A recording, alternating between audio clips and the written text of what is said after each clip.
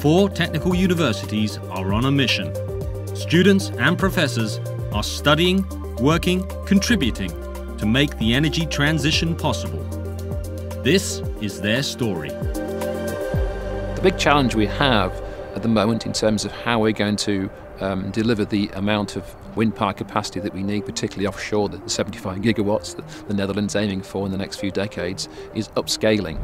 The Dutch government wants more offshore wind energy, and for this you need larger wind farms, and larger wind farms involves a lot of computational work. The size of the wind turbines, they are increasing every year. The power that you get is much bigger, and this is a huge challenge for the structure and for the forces on the structure. We work on the aerodynamics of the flow, in particular in regions close to the hub of the wind turbine, and that is the very thick profiles, and they are needed very thick for the structure, but the flow will separate there, the flow of velocities are low, and we try to investigate mechanisms to keep the flow attached to the blade. So how are we going to get those numbers of turbines out into the sea? Turbines are going to be able to operate efficiently for the next 25 years with minimal intervention.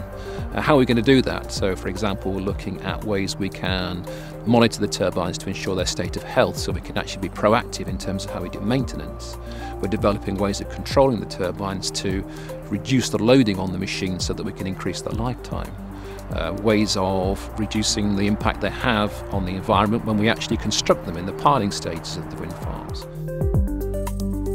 What we are doing here in a larger consortium involving Delft, Twente, Wageningen, is developing mathematical methods to compute airflows through these wind farms. Working with formulas with pencil and paper, but also writing computer software, it finally leads to exciting designs where layouts of wind farms, configurations, may be different from what is usual.